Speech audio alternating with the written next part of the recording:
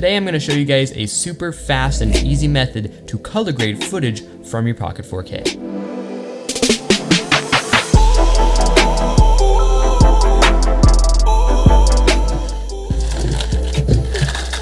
Can't make YouTube videos without Mike and Ike's.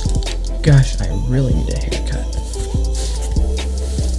Now I don't know about you guys, but when I first got my Pocket 4K cinema camera, I was really excited about the insane dynamic range and the color science of Blackmagic and all their cameras, but I was really disappointed when I imported the footage and started color grading it because I had never color graded logged footage before. For those of you who don't know, log is a color space that a lot of cinema cameras and mirrorless cameras these days shoot in to preserve the most dynamic range, but it basically means that you're given a really flat, desaturated image. It's used to maintain the most detail in the highlights and shadows and increase the camera's overall dynamic range, but that does mean the files you are given are going to look really flat and desaturated. So it was quite a process learning how to color grade log footage, and it took me a while before I got an image that I was happy with. But I finally landed on the method which I'm going to show you guys in this video that will work in any editing software and is super quick and easy to do. So let's go ahead and hop into the computer and I'll show you exactly how to do it.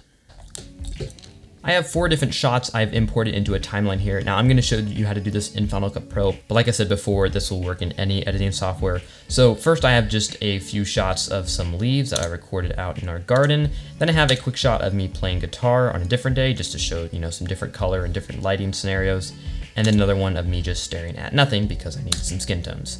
Now to grade this flat log footage, we first need to transform it into the Rec 709 color space, which is the color space that most people and I was used to working in before I started working with log. So to do this, we're going to use a LUT by Blackmagic Design that's made for converting the Pocket 4K's log to more closer to Rec 709. It's not exactly the Rec 709, which is why I'm having to do this whole video, but the LUT will give us a good starting point to make further adjustments. Now, at the end of the video, I'm going to show you how you can get this LUT for free, but for right now, let me go ahead and just apply it to these shots so you can see what it looks like. In Final Cut Pro, I'm going to go ahead and drag on the custom LUT effect.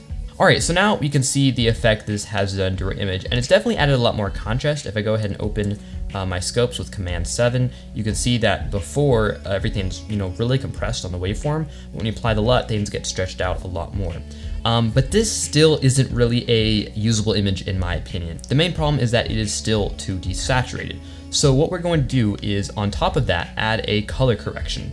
The way you do this will depend on what editing software you're using, but in Final Cut Pro, I'm going to go ahead and just add a color board. I'm going to increase the master saturation by 8%, the shadows by 15%, and the highlights by 15%.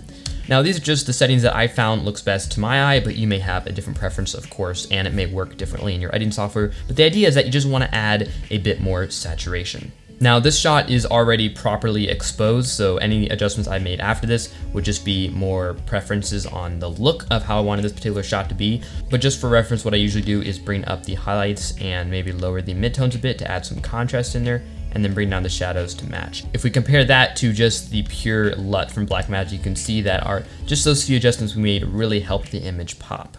And that is actually it. At this point, you're basically done and you're ready to go ahead and move on to the color grading section. I guess this is more color correction than color grading, just getting into that Rec 709 color space. And then after that, you can make any further adjustments for, however the footage needs to look depending on your project. Now, once you've added the LUT and added the saturation, I suggest you go ahead and save it as a preset so that you don't have to do those settings every single time. You can just drag on a preset and it will go ahead and apply those effects for you, so then you can start grading immediately. You can do this in many different ways. In Final Cut Pro, you just hit this little Save Effects Preset button on the bottom right, and then you can name the preset and save it to a particular folder. So I'm gonna go ahead and show you an example of coloring this shot manually at this point. I'm gonna go ahead and add another color board. And then I think for this, I might just push a little bit of teal into the midtone just to cool it off a little bit, and maybe into the shadows as well, just a little bit. And then I'm gonna add a hue saturation curves and go ahead and select my greens. And I think I'm gonna push them a little bit more toward the blue side and cool them off a bit. Now that's of course a very subtle grade. Now you could go a lot heavier with that, but for me, I think this image looks pretty good. Now for the second shot, we can basically do the exact same thing. I'm gonna go ahead and just copy over all my effects, and you can see we already get a super usable image. Now, of course, these were both exposed, shot within seconds of each other, so they're exposed basically the same. But if you wanted to, you could then go in and adjust your exposure as need be. Actually, I think I might bring down the midtones just a little bit. and maybe bring up the highlights on this. Make it just a little bit more contrasty. All right, now let's go ahead and move on to the third shot, which is a completely different lighting setting. This was shot around golden hour, so it's much more, warm lighting than on that cloudy day. Oh, guys. Before recording this, I set the bitrate way too high, and I just lost a bunch of footage because the card filled up, which wasn't supposed to happen. All right, let's do this. All right, so for this next shot of me playing the guitar, I'm gonna go ahead and do the same thing I did before. So go ahead and drag on that Blackmagic Lut, and then add some overall saturation as well as some extra saturation in the shadows and highlights. All right, now exposure-wise, this image is looking a little hot, so I'm gonna go ahead and bring down those highlights ever so slightly, and then bring down the shadows. All right, I like the way that looks. Now, once you've gotten to this point, you can of course do whatever normal grading things you like to do. So if there's a specific LUT that you like to use, you can totally use that in addition to the Blackmagic LUT. So I actually am going to do that right now. There's a certain LUT by Potato Jet, his Silver Lake LUT, which I really like, but it is a little heavy, so I'm gonna go ahead and bring down the strength of that to maybe 80%, as well as go back into that color board and maybe bring up my midtones and shadows. I find often it crushes it just a little too much, so I'm gonna go ahead and bring those up. But already right there, we have a really good looking image. I'm gonna do the same thing to this next clip, apply those base settings, and then apply that Silver Lake LUT. Now just a quick final tip for this process. I'm gonna go ahead and show you how to make sure your skin tones are correct in each of your shots. First off, you're gonna wanna grab a shape mask and put that over your image, and then go ahead and just restrict that mask to part of your skin. I'm just gonna use my face here. Now, if you open your scopes and then choose vector scope, you should get something like this.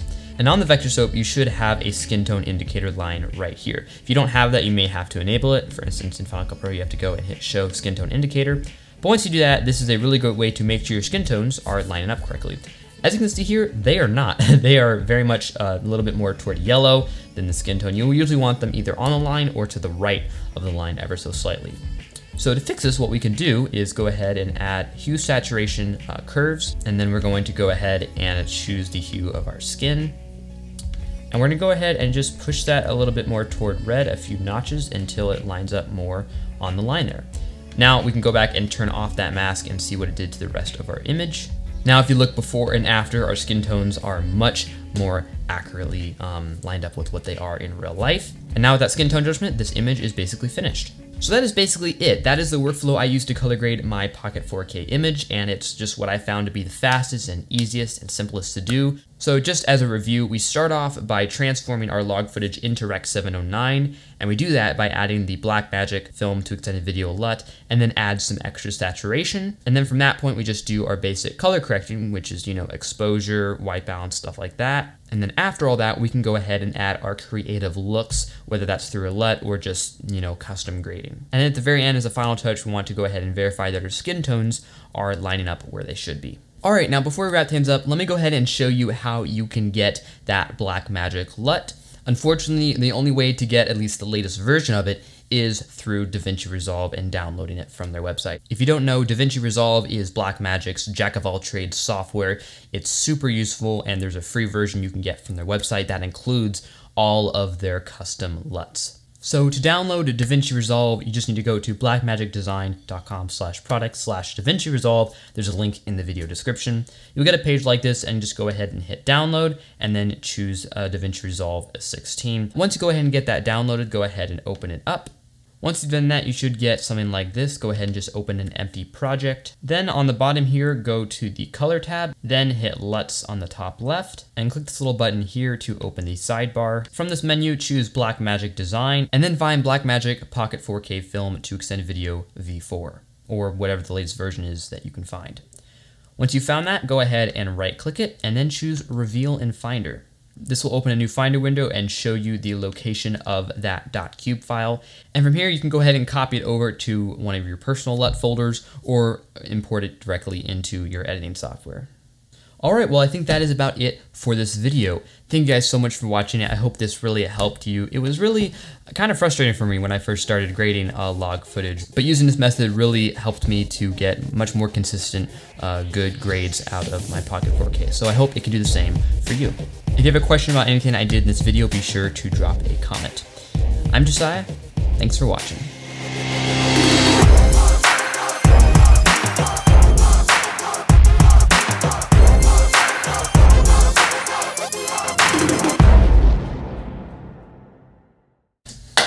think we're done.